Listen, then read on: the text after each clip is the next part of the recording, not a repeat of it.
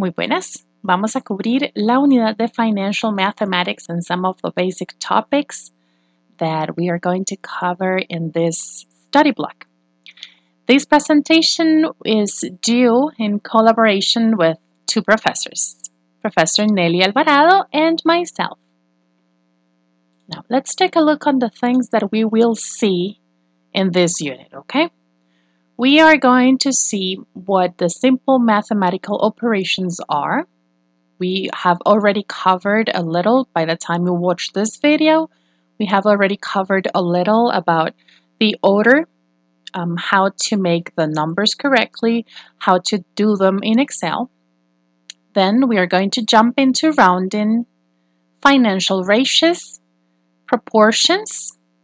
We are going to then jump into the simple interest and compound interest. We're going to talk about their basics, the formulas, the examples. Then we're going to go into time calculations. We're going to talk about the regular time, the exact time, the conversion periods, and we're going to learn to use the famous tabla del banquero. Let's take a look into what financial mathematics are. According to NC State University, financial mathematics is the application of mathematical methods to financial problems. It draws on tools from probability, statistics, and economic theory. Traditionally, investment banks, commercial banks, hedge funds, insurance companies, corporate treasuries, and regulatory agencies applied the methods of financial mathematics to such problems as derivative securities, evaluation of derivative securities, the portfolio structuring, the risk management, and scenario simulation.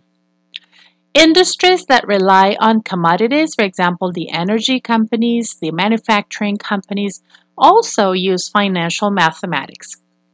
Quantitative analysis has brought efficiency and rigor to financial markets and to the investment process, and it is becoming increasingly important in regulatory concerns. Financial mathematics is basically everything that rules us nowadays. Now let's go and see what is rounding. Rounding, probably you already do this process unconsciously. You probably already see a number and then you jump in, and if I tell you you have to do it with 2 decimals, you probably do it automatically. But we need to see the definition, the categories, and most importantly, we need to see the rules. How do they work? Okay? Rounding is the process through which certain decimals are removed and represented into the nearest number in order to obtain a close and approximate amount. It is represented by this symbol. Okay, exempla gracia. 2.95 is pretty much 3. Or square from 2 is 1.414213.562. Its purpose is to simplify calculations, okay? Its greatest disadvantage is that by making calculations with roundups, you lose the accuracy of the final result. So it's not the same to add 5 values that are rounded than 5 values with as many decimals as possible. The result will not be the same. The final result will not be accurate if you make the calculations with rounded numbers. It's not the same to add 3 than to add 2.95. Okay? Let's take a look into this example I put here. 2,528,943, 1492. Okay? The decimals affect the final number. Now, if I scratch the last 3, then it just becomes with a 1, with 1 decimal. Okay? Now, let's take a look into the basic concepts. Rounding means to reduce the digits to its closest value, okay? Let's put here nearest value. The new number is less accurate, but easier to handle. However, it does not entirely represent the original number. And as seen before, if combined with other rounded numbers, they may vary significantly from the real result had they not been rounded before. Let's review the place values. Now, this is something you now have to learn from now on, okay? I'm going to say this in Spanish first so that you remember what we're talking about, okay? Here on the ones spot, we're going to start from this to the left. And then I'm going to jump from the period to the right, okay? Again, I'm going to start with the ones to the left, read them in Spanish, and then from the period to the right and read them in Spanish so that you remember what we're talking about here.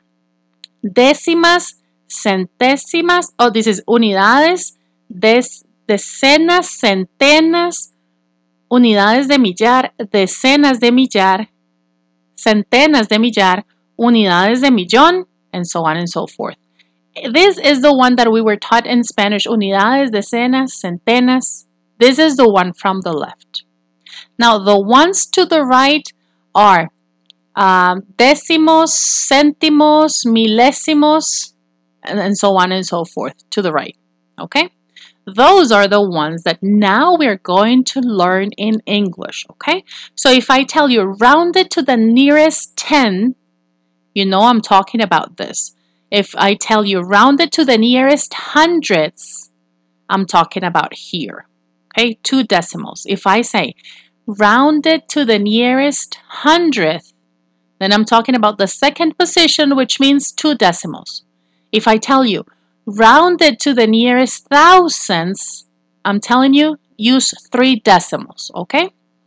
That is why this is so important, because if you do not know when I tell you round it to, and you don't remember the correct position, therefore you will not use the decimals required. Again, we are going to take into consideration the ones to the right, tenths, hundredths, thousands, 10,000s, 100,000s, and millions. So if I tell you round it to the nearest thousands, it is the position number 3, therefore 3 decimals. Okay? Very good. Basic instructions. We first need to know what digit we need to round it to. Okay?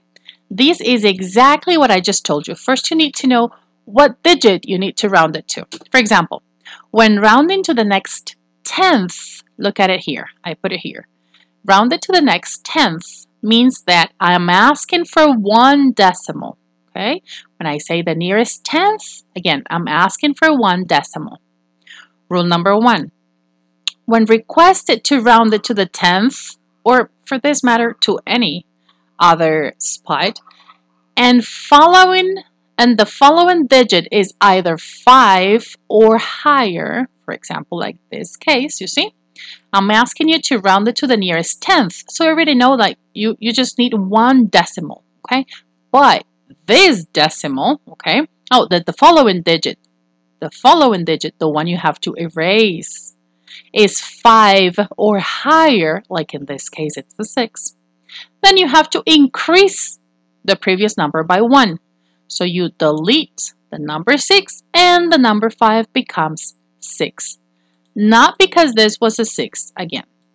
This may be an 8. It is higher than 5.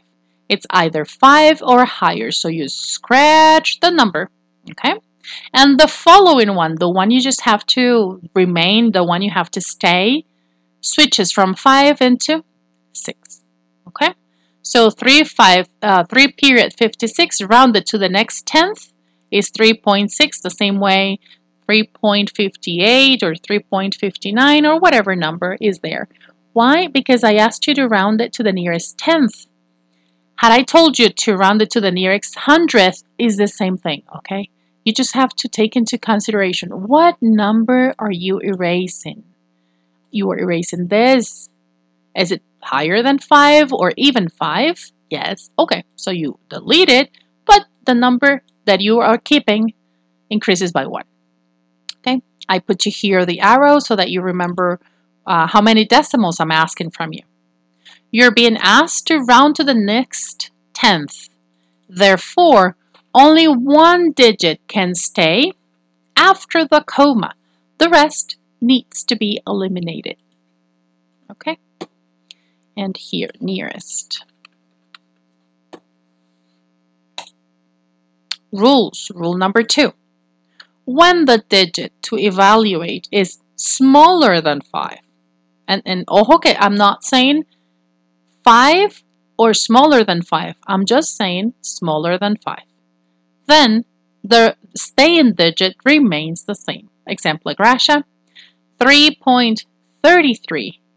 Rounded to the nearest tenth.